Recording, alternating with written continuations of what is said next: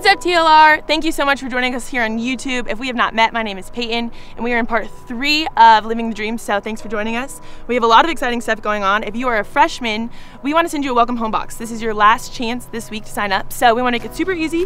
Head to our Instagram, @LivingRoomWoodstock, and you can sign up in the link in our bio. So just put in your address, we're going to send it right to you. You're not going to want to miss all the goodies inside, so sign up for that. Next, you might notice, like, I'm on the lawn. It's kind of weird. I don't know, you're like, where are you guys? Next week is our last outdoor event of the semester. So you're gonna wanna get your small group, get your friends, get to Woodstock City Church next Wednesday. We can't wait. Tonight's gonna be awesome. Thanks for joining us. So I hope you're comfortable. I hope you're with your friends, and let's get tonight started.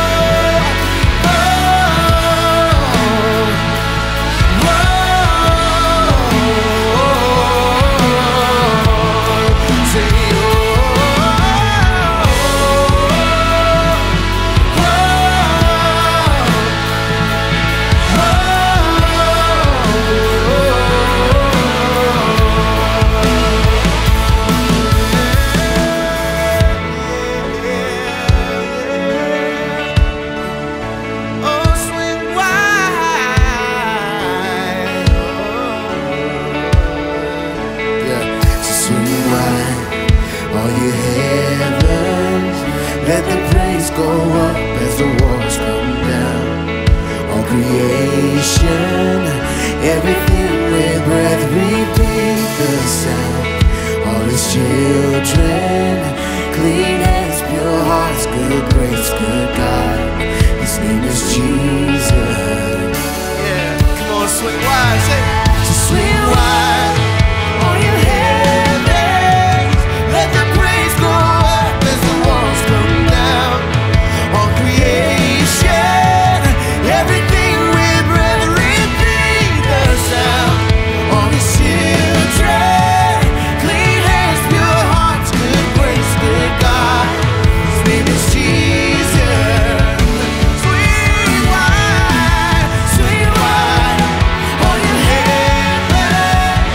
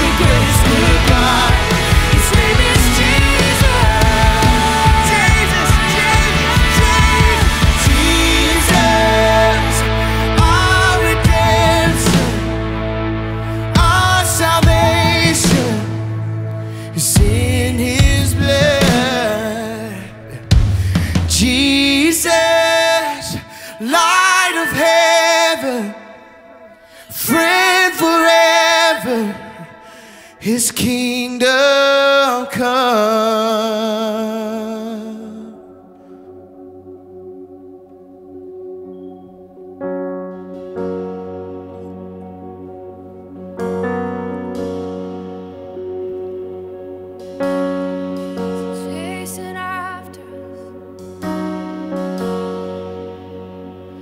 I love you, Lord, for your mercy never failed me, and all my days I've been held in your hands. From the moment that I wake up until I lay my head, oh, I will sing of the goodness of God.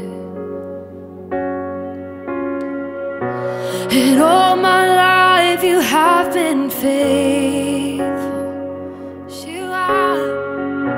And all my life you have been so, so good. With every breath that I am able, oh, I will sing of the goodness of God.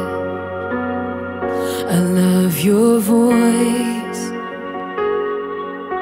You have led me through the fire, and in darkest night you were close like no other. I've known you as a father, and I've known you as a friend, and I have lived in the goodness of God. All my life, and all my life you have been faithful. And all my life you have been so, so good. With every breath that I am able, oh, I will sing of the goodness of God. Oh yes, 'cause your goodness is running after, it's running after me. Your goodness is running after, it's running after me. With my life laid down, I surrender now. I give you everything, 'cause your goodness is running after, it's running after me. 'Cause your goodness is running after, it's running after me. 'Cause your goodness is running after, it's running after me. With my life laid down, I surrender now. I give you everything, 'cause your goodness is running after, it's running after me. And all my life you have been faithful, oh yes you have. And all my life you have been so, so good. With every breath that I am able, oh, I'm gonna sing of the goodness of God. Oh, I'm gonna sing of the goodness of God. Oh, I'm gonna sing of the goodness of God. Thank you, Jesus. So, Father, thank you so much that no matter how far gone that we feel like we ever are, that you keep chasing after us, that your goodness is so much bigger than everything that the world has to offer, everything that the world throws at us. You're good no matter what the circumstances are around us. We're so thankful for that, and we love you so much. It's in your name we pray. Amen. Thank you guys so much for singing with us.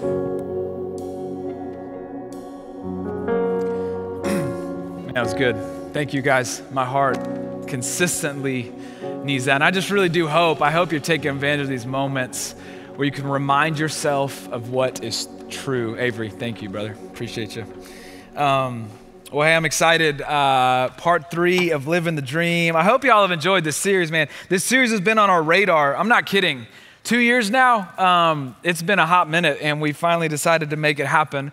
And if you're just tuning in, it's going to be really helpful for me to catch you up, because this series is about the life of Joseph as found in the first book in your Old Testament, which is Genesis. And if you've never heard the story of Joseph, it's a pretty crazy one. And if you haven't seen parts 1 and 2, I can't encourage you enough to go back and watch parts 1 and 2.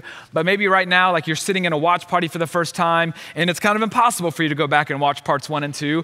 I want to give you just a 45-second recap of how Joseph got to where he's at right now, because it'll make a lot more sense if you know a little bit of backstory. And so if you know the story or you've been with us, bear with me for just a minute so I can get everybody on the same page. But Joseph, he is one of the youngest. He's not the youngest. He's the second youngest in his family. He's got 11 brothers. His father, Jacob, clearly favors Joseph. Like, he is the clear favorite in the family. He's Joseph, the coat of many colors. Maybe you remember hearing about him when you were younger, but that's who this Joseph is. And his brothers hated Joseph because he was the favorite. But to make matters worse, what we talked about in week 1 is Joseph has this dream that one day his brothers would bow down to him, and Joseph was going to rule over them. And it wasn't just any dream. Like, God gave Joseph this dream. But Joseph, kind of naively and innocently tells his brothers about this dream. There's actually 2 of them. And his brothers hate him all the more. Now the favorite thinks he's going to rule over them, and their hatred gets so bad that they decide they want to do something about it. They want to hurt Joseph, so they decide they're going to kill him. That's how bad it got. One of the brothers kind of talks them out of killing him, and instead they throw him into a pit, take his robe and rip it up into a bunch of, mangle it all together. And then they decide to do the next best thing other than killing him. And they say, you know what? Here's an idea. Let's just sell him into slavery instead. So they sold their very own brother for $200 into slavery. And so they take this robe, this colorful robe, back to their father, and they say, listen, a ferocious animal mangled Joseph. We're so sorry. Jacob is just distraught. He's broken. The brothers are high-fiving. But Joseph, as he's being sold into slavery, now is on his way to Egypt. And a really important detail in the story is that, and we kind of told you the end of it in the beginning, is that God wanted to get Joseph to Egypt for a very specific and unique purpose. That Joseph was going to rule in Egypt. And so what we saw at the very, very beginning of this series was God didn't cause the evil of his brothers, but he immediately started redeeming the evil of Joseph's brothers for good, because he was taking him to Egypt. So he gets to Egypt and he finds himself at Potiphar's house. Potiphar buys Joseph to be a servant in his household, and Potiphar is a high-ranking official, the captain of the guard in Pharaoh's army.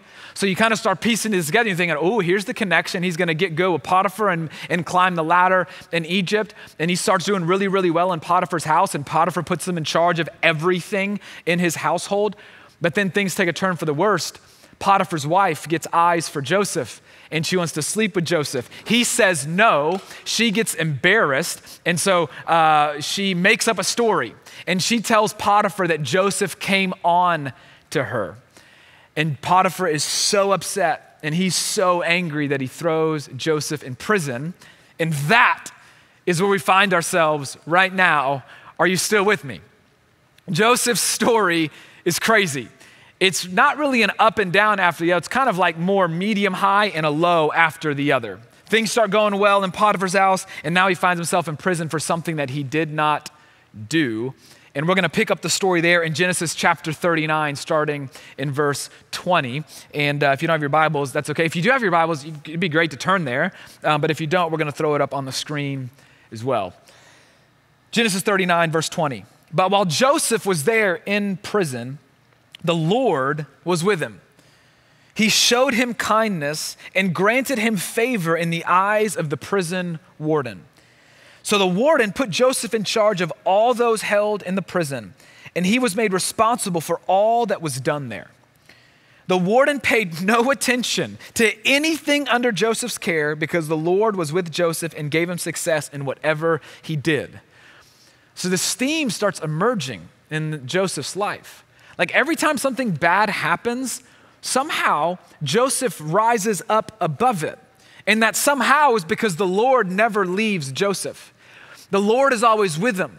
And Joseph is just so responsible and so faithful that he keeps on going, and every time he gets a little bit of influence, he starts to crush it, and he gets more and more responsibility, and the Lord blesses his efforts. And so even though he was a servant in Potiphar's house, he finds himself at the top. And then he gets into prison, a new low, but now he's in charge of the whole prison. It's an important theme that we're going to come back to in just a few minutes. And then we learn at the beginning of the very next chapter, chapter 40, that two new prisoners join Joseph. The chief cupbearer and the chief baker. The baker obviously is a baker or a chef that used to bake things or cook things for Pharaoh. But the cupbearer to the Pharaoh or the cupbearer to the king was a really unique role. They were the person that would take a sip of whatever the king was about to drink to make sure that it wasn't poisoned. What a job. And so for whatever reason, the chief cupbearer and the baker offend Pharaoh, and so he throws them into prison. And now they're in the same prison as Joseph, and they're under Joseph's care because Joseph had been put in charge of everything. Well, I don't know how long, maybe it was their first night in there or whatever, but the chief baker and the chief cupbearer, they both have dreams individually. And they kind of talk about it the next morning, and they can't figure out what these dreams mean, and they're a little weirded out by it. And we're going to pick up there in Genesis chapter 40, verse 6. When Joseph came to them the next morning, he saw that they were dejected. They were confused. They were discouraged. So he asked Pharaoh's officials who were in custody with him in his master's house, "Why do you look so sad today?" What a question. Why do you look so sad? "We both had dreams," they answered, "but there is no one to interpret them."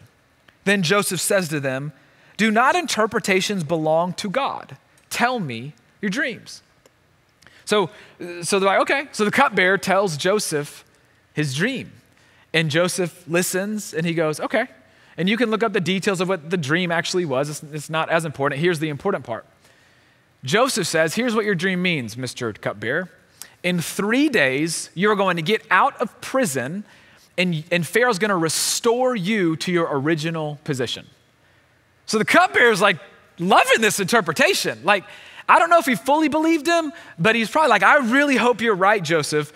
That's incredible. He's loving life right now. And so Joseph, he goes to the cupbearer and he says this. He says, but when all goes well with you, in other words, what I told you is going to happen. Like when it all works out the way that I just told you it's going to work out, remember me and show me kindness. Mention me to Pharaoh and get me out of this prison.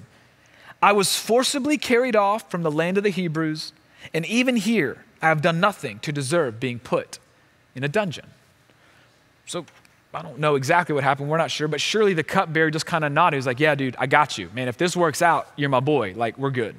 So the baker's kind of off in the corner, kind of watching. He's like, well, cupbearer got a favorable explanation, so let me ask him to interpret my dream. So the baker comes up. He's like, hey, Joseph, sir, can you interpret my dream? And Joseph's like, yeah, so tell me your dream. So he tells him his dream, and Joseph goes, well, Mr. Chief Baker, you're also going to get out of here in 3 days, but you're not going to be restored to your normal position. Actually, Pharaoh's still going to be angry with you, and he's going to kill you. And I would not have been wanted to be in that prison cell because that would have been really awkward in that moment.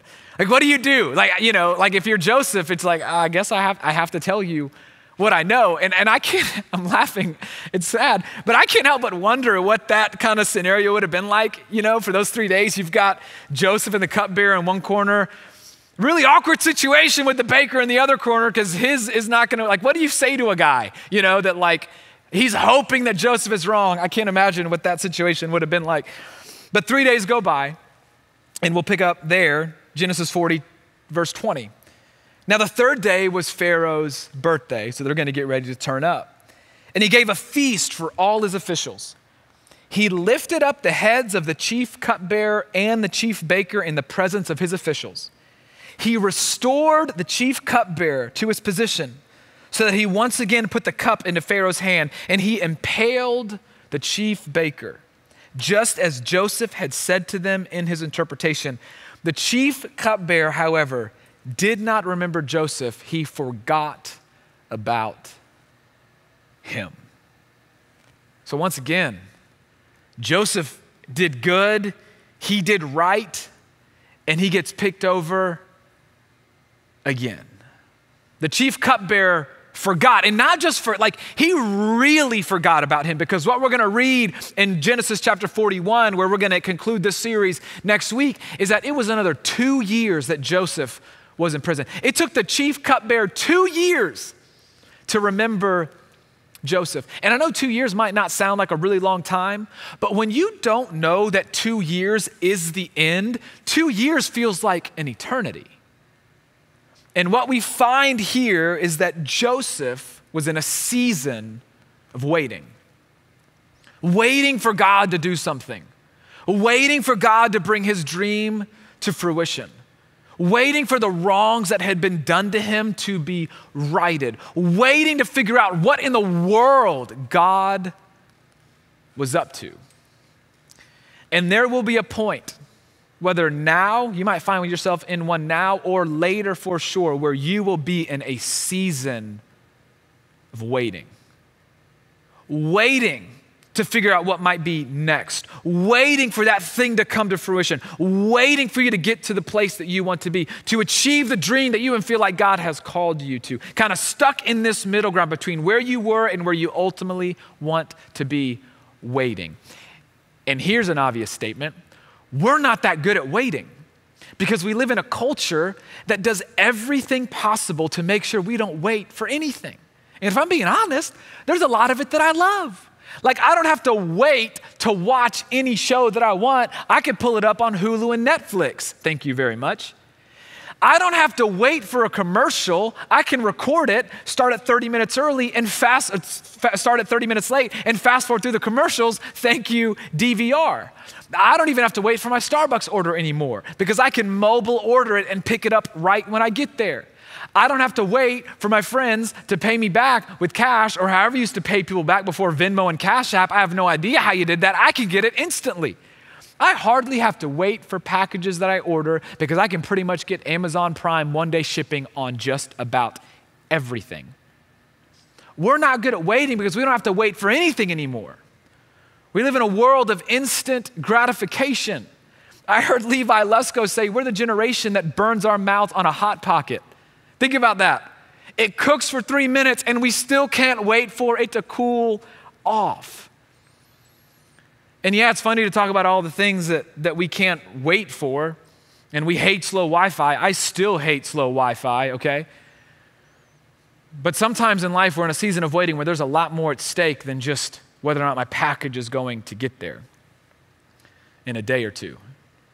You're in a season of waiting where you're just waiting to graduate and you can't wait for school to be over.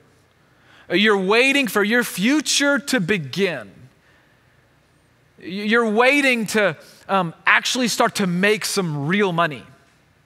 You're waiting to not work at Chick-fil-A anymore. You're waiting to not be the one to wait tables anymore. You're waiting for your parents to figure it out. You're waiting to not be single anymore. And we're just not great at waiting. In fact, when you find yourself in a season of waiting, when I find myself in a season of waiting, we tend to get frustrated, wondering why, wondering where is God, wondering why this isn't working out the way that we wanted to work out. Maybe we find ourselves anxious, worrying about the future, worrying how things will work out, trying to figure out how we can control things to manipulate it to work out the way that we want it to. In the seasons of waiting, we even find ourselves getting discouraged, defeated, feeling like nothing will ever be the same, feeling like nothing is ever going to change, and kind of coming to the grips that this might be our new normal. So what do we do in a season of waiting? Here's my message. What we do in a season of waiting is this: be faithful where God has you. What do you do in a season of waiting? I want you to be faithful where God has you. And what does that practically look like? Here's what I want to talk about for the next few minutes together. Practically, what that looks like is this. I want you to worship and work in the waiting. I want you to write that down. I want you to worship and work in the waiting. I want you to worship and work in the waiting. And by worship, I don't mean like singing songs, that's just an expression of worship. By worship in the waiting, I mean worship, the truest sense of worship, giving yourself in service to God. I mean how Paul talks about in Romans chapter 12, you being a living sacrifice where you are laying down your life and laying down your own desires to take up what God has for you. Laying down your own hopes and dreams and laying them before God and saying, what would you have for me? That's what I mean by worship. And by working in the waiting, I mean working with your hands. I mean taking advantage of the opportunities that God has given you, whether they're the opportunities you want or not. But I also mean work in the sense of working on yourself, trying to grow yourself, trying to better and develop yourself. That we get so focused on trying to figure out what is next that we overlook the now. But what if we started working on ourselves now, asking God to develop ourselves now so we can be ready for what he's got for us next? I want you to work and worship in the waiting. And it's exactly what Joseph did. He worshiped and he worked in the waiting. You know what Joseph did not do? He did not grow bitter because the outcome and his circumstances were not going the way that he thought they would go. He never got bitter with God. He just kept leaning in to his faith. He never got angry with God or so bitter that he lost faith. No. He kept the faith. He never lost faith. He kept believing that God was with him. In fact, every time he prospered, it was evidence that God was with him. And every time he prospered, even though things kind of went south every now and then, as we're seeing, it seems like every time we're meeting and talking about life of Joseph, we're talking about something bad that happens. But Joseph knew, he probably was a little frustrated trying to figure it out, but he knew God was up to something. And he never lost faith that God was with him. He never once doubted where he was going to put his faith and where his allegiance lied. And he kept worshiping in the waiting. In fact, you go back to Potiphar's house.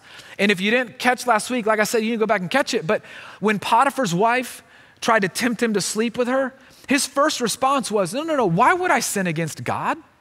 Like, why would I do something against God? No. I'm putting his desires before mine. And I might not fully understand what's going on here, but I'm not going to compromise what I know is right. I'm going to keep living the way he would have me live. Even though he could have justified his sin, even though he could have looked at God and said, well, you put me here, so I'm going to have some fun while I am here. He said, no. Okay, I don't know why I am here, but I'm not going to stop believing that God is with me. Come on, look at the prison. Have you ever heard of a prisoner getting so much responsibility that he gets put in charge of the entire prison? No. And you remember what happened? We just read it. The cupbearer and the chief baker are worried about these dreams. What did Joseph say? Well, isn't God the one who has all, don't interpretations come from God? What was he trying to say? Hey, I can't help you, but I know who can. Hey, I'm not able, but I know who is. Now watch this. Even in the midst of being in prison for something he did not do, he did not doubt that God was not able. He did not get mad that God didn't get him out of the prison. No, he kept the faith, believing that God is able to do whatever it is that he ultimately wants to do. He kept the faith. Man, he worshiped and he worked his butt off. He was the best attendant that Potiphar ever had. The Lord was with him and the Lord blessed everything that he did. But Joseph, he was responsible. He showed leadership.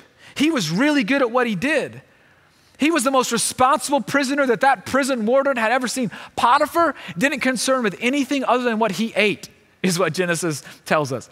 And the prison warden, he didn't concern himself with anything in the prison. That man was just chilling in his office with his legs up on his desk, binging Netflix, while Joseph took care of everything in the prison. He worked hard. He was responsible. And do you remember this little detail? I read it, but you might have skipped over, or we just kind of passed over it. I did it on purpose.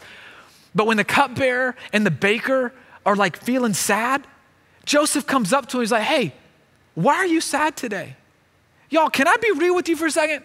If I'm in prison for something I didn't do and I see somebody else sad, you know what I'm not gonna do is ask them why they're sad or care about why they're sad, because I'll probably think I should be the one sad because you probably did something to deserve to be here. I don't deserve to be here. But what Joseph did was he cared for people. He cared for people regardless of his circumstance. How many of us treat people poorly because things in our life are going bad? No. He worshiped and he worked. And when you find yourself in a season of waiting, that's what I want you to do. I want you to worship and I want you to work in the waiting. I want you to lay your life down and ask God, how can I serve? How can I do your work? How can I do your will? And what can I do? How can I take advantage of this opportunity? How can I get my hands dirty? And how can I better myself through it? I want you to worship and work in the waiting. And let's just get real for a second. Ready? I know you don't want to be single anymore. I get it. And I don't mean this insensitively. Do you know that singleness is a gift? Some of y'all are probably like, Ms. Okay, I'm turning this off. I'm done with this dude. No, just listen to me for a second. Did you know that singleness is a gift? That you will never have more freedom than you do right now. And I'm not promising that all of you are going to get married. Statistics tell us that most of you will. But did you know that you have the maximum amount of freedom right now as a single person if you're single? Like you have the maximum amount of freedom to invest fully and devote yourself to a relationship with your Heavenly Father. That you've got the maximum amount of freedom to travel and to try new things. You've got maximum amount of freedom to learn about yourself and to invest into yourself and to try new things that you've always wanted to try. You've got no one to answer to. That's a gift. Like, I love my life and I got to be single. I love my wife and I love my two girls and I wouldn't trade it for anything. I love the season that I'm in. But you know what I can't do? Is pick up and go on a weekend with my buddies just because I feel like it. Like I can't pick up at the drop of a hat and hit Southwest for a $55 low fare special Wednesday to fly to Alaska just because I feel like it. Y'all, I've got to plan a 4-hour round of golf with my friends. Not because my wife is unreasonable, because that's a long time to be away if I'm not at work from my family. That my priority now is not me. My priority is Julie, Harper, and Samantha. No, I'm like so low on the totem pole, like it doesn't even matter if I get nothing done for me that day. When you're single, you don't have that. And what you're gonna do is miss what God has for you in your season of singleness because you are so concerned about not being single. I'm telling you. And do you know what else? If you're a single person, what an opportunity to ask God how you can serve him. That you'll be able to serve the church. You'll be able to serve God in a way that you can't when you're married. Again, not because married people don't serve. I'm not saying one is better than the other. I'm saying they're different. And I don't want you to forsake the difference and miss out on what God has for you right now. What if you started asking God, hey, what do you need to root out in my heart and in my life so that I can be the healthiest version of myself whenever I do start dating, whenever I do get engaged, or whenever I do get married? This is a gift, and I don't want you to miss it. So in this season, man, I want you to worship and I want you to work. Now, I know you don't want to wait on tables anymore. I get it. I know you don't want to work the Chick-fil-A drive-thru anymore. I get it. I did that, by the way. I did. Story for another day. When I was a junior in high school, loved Chick-fil-A, hated that job. I get it. But do you really think that you're going to be entrusted with a lot one day if you're not faithful with a little right now? And I know I'm stepping on some toes, but that's okay. Come on, some of you have these great aspirations for your career one day, but your work ethic is awful. You have no initiative at work. Do you really think that when you get the right job, you're just gonna turn the switch and you're gonna all of a sudden be the best worker and have all the initiative? No, the initiative and the work ethic, no. That gets cultivated now. Like you doing everything you can and doing the best in whatever job you've got, that starts now. You don't just flip a switch whenever you get your dream job. And let me just be real, you're probably not gonna get your dream job out of college. Nobody gets their dream job out of college. That's not real life. I want you to be faithful with where you are. Did you know this? Hear me, write this down. Christians should be the best employees on the planet. I don't care what job you have. You might be like, no, you don't understand, Sam. You don't understand. Doing the drive-through at McDonald's, man, that is a prison. Okay, you should be the best person at that drive-through. Christians should be the hardest working employees on the planet. They should be the most loving coworkers. They should be the most faithful employees on the, like employers, I'm telling y'all, they should be lining up to hire Christians. And whatever job you have right now, I'm telling you, I want you to be worshiping and working in the waiting. You should be asking the question, how can I help? You should be running around every day at work. Hey, how can I serve you? How can I be better? How can I do better? Did you know this? God is gonna build your character as you crush that drive-through tomorrow.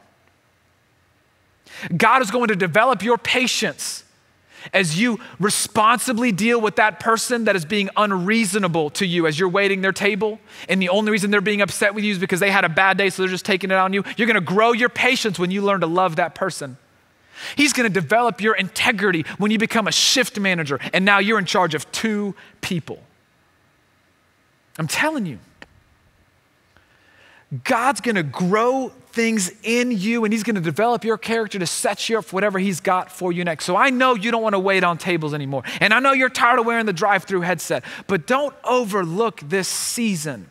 And don't overlook what God wants to do in you right now. I want you to worship and work in the waiting. And I know you're tired of going to class. I get it. I'm about to step on some toes, by the way. I wish some people were here right now so I could kind of see the reaction that I might get. If I hear one more student say, you know, it's tired of school, it's not for me. Really? It's not for me either. Like, who likes sitting in a classroom learning about things that they're probably not going to need to know for very long and then getting tested about it and then feeling bad about themselves when they don't do well? Who is that for? Not for me, not for anybody. You know what I'm saying? You might be taking a year off from school or you might not be in school right now, and that's okay. My point is, if you are in school, you know what we're so good at doing? Complaining about it rather than being grateful for it. You know what God wants to teach you while you are in school right now? Is to work hard. He wants to teach you a work ethic, to do things that no one's gonna notice, to do things that nobody is going to see, and to do things that even you don't wanna do. Because newsflash, life is full of doing things that you don't want to do. I just did it when I unloaded my dishwasher this morning. That God's gonna teach you and cultivate in you to take nothing for granted. Like you getting to go to school, if you're in school right now, it's a privilege. And did you know that you can glorify God with your schoolwork? That when you choose to try to do it well, I don't mean get straight A's, but when you give it everything you've got, you can glorify God with your schoolwork. And did you know that if your parents are helping you with school, you can honor your parents by honoring their investment in you by doing well in school and not taking it for granted? And I mentioned this earlier, but we tend to complain more about being in school than being grateful for the fact that we get to be in school. I'm telling you, man, God wants to change your heart so that you can be grateful for things that you so quickly overlook. I'm telling y'all, this will change things for you when you find yourself in a season of waiting now, but also later, because there are gonna be seasons of waiting after college too. And I want you to worship and work in the waiting. I don't want you to miss it. I don't want you to overlook it because God's got something for you right now. I want you to worship and work in the waiting. Why? Write this down. Because in the waiting, God is working. In the waiting, God is working. In the waiting, God isn't absent. God isn't taking a break. God isn't just waiting, for a certain time to bless you with something. No, he is working.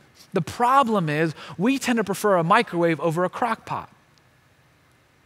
Like, we want a crock pot relationship using a microwave.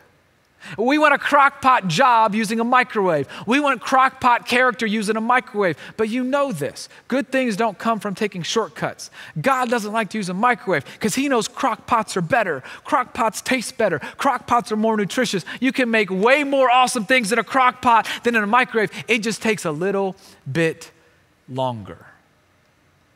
But don't you forget for 1 second that in the waiting, God is working. He's working in you, and he can work through you wherever you are. If Joseph can do it in a prison, you can do it single.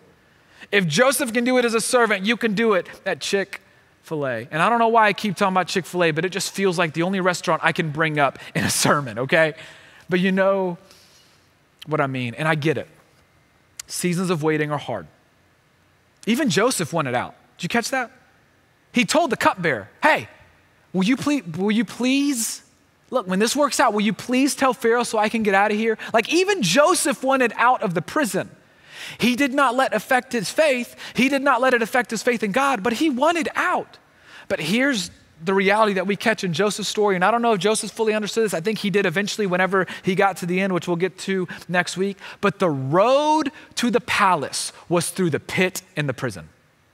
You got to hear this, write that down. The road to the palace was through the pit and the prison. For Joseph, he would not have been able to be the leader that God needed him to be in the palace had he not gone through the pit and the prison.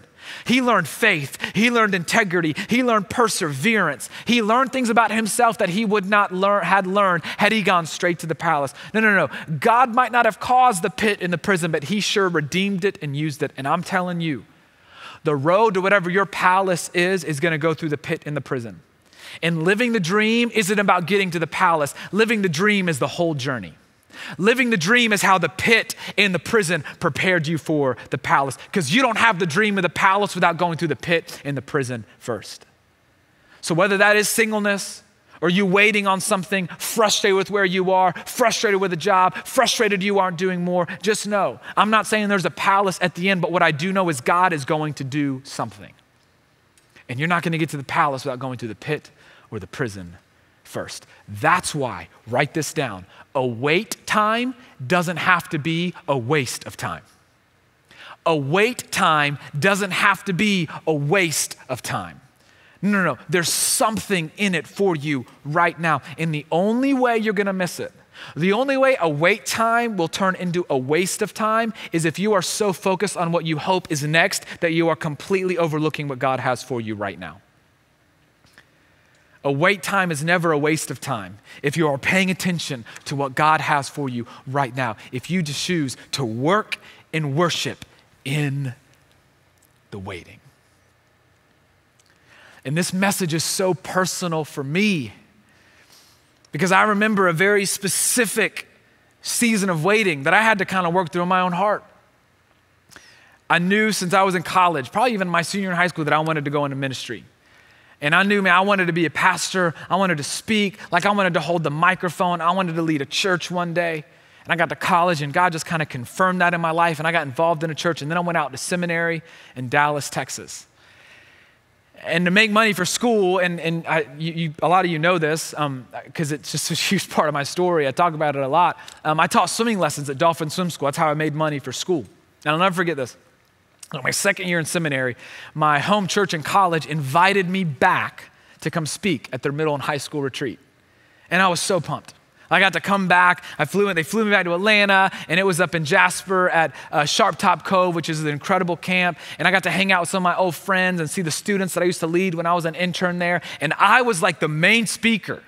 Like, they all, a few hundred people came to be a part of this weekend, and they were there, they were there, and they were going to listen to me. Like, I was going to hold the microphone. I was the one on stage. And if I'm just being totally honest, for that weekend, I was, 23 years old, 22. I was the man. And I was like, they're here to listen to me. They're tweeting stuff about me. And I remember getting back to Dallas Sunday night. And I Monday morning at 8:30, I pull up to Dolphin Swim School, and I'll never forget this moment. I'm off this high of a weekend where I'm doing what I really feel like God has created me to do, and then I'm staring at this Dolphin Swim School sign, thinking, are you kidding me? Like, I was doing it, and now I'm staring at the sign, I'm thinking, now I'm gonna go back in. There's no stage, there's no microphone.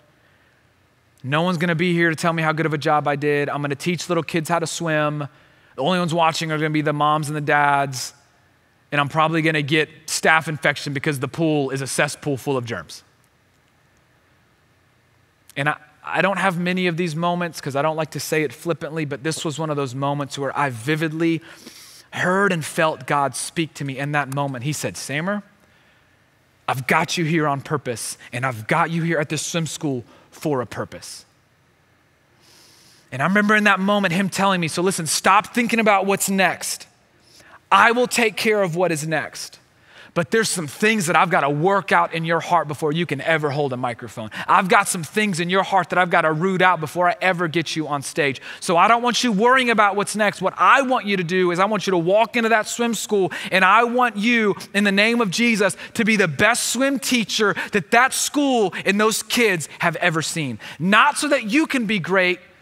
No. I want you to work, and I want you to worship while you wait. I have this vivid memory of that. And from that day, I'm telling you, I just made a commitment to say, you know what? I'm gonna be the best swim teacher of those kids. I used to tell myself going into work every day, I'm gonna make this 30 minutes I have with these kids the most encouraging 30 minutes of their week. I used to pray going into work. I learned so much about prayer. You would think, oh, he's in seminary, he's already good at praying. I learned so much about prayer. I'd pray going into work every single day for specific things, for specific names, for specific students. And y'all, it was a swim school. And I'll never forget, there were countless stories that I could share, but there was one specifically. It was my last day. I was about to move back to Atlanta at Dolphin Swim after being there for 4 years, 3.5 years. And there was this little girl, McKinley, that I used to teach swimming lessons to. And I had her when she was 2, all the way up to she was almost 5. And about halfway through my time with her, her mom got breast cancer, had to have a double mastectomy. It was a very traumatic time in their family. And I'll never forget my last day at Dolphin Swim School. I'm saying goodbye to McKinley. I'm emotional. She's emotional. Jason, the dad, is there. He's emotional. And never forget, I gave McKinley a big hug. I gave her this little note to say goodbye. And then Jason looked at me and said, Samer, can I just tell you something? He said, since we're parting, I just want you to know that the only reason we kept bringing McKinley to swim lessons during the craziness of everything going on with her mom was because you were the brightest moment of her week. And we could not take that away from her. And I just remember going home thinking, back to that moment when God said, there's some things I need to teach you. There's some things I need to root out in you. And I just remember thinking, this is what he wanted to teach me. That influence isn't about a microphone. Influence isn't about followers. Influence isn't about a stage. Influence is about people. That God wanted to teach me humility. God wanted to teach me that it was never about me and never will be about me. God wanted to prepare things in here to get me to a place where I could lead from here. But there's no way that I would have ever been the leader that I am today, with so much more to grow, had it not been for my time in the pit, the swimming pool at Dolphin Swim School. In the waiting, God is always working. And a wait time doesn't have to be a waste of time. So what I want you to do and what I hope you take to heart is I want you to worship and I want you to work in the waiting. Let me pray for you. Heavenly Father, thank you for our time together today. And I pray, Lord, that you would instill in us a heart of discipline to worship and work while we wait. To not take for granted where you have us, to not overlook opportunities that you've put before us, but to work and worship while we wait, believing in you and trusting in your timing and trusting you to do whatever it is that you will in our lives and for our future. It's in Jesus' name that we pray. Amen. Hey, we love you guys, and we will see you live, like really live, for part 4 of Living the Dream next week.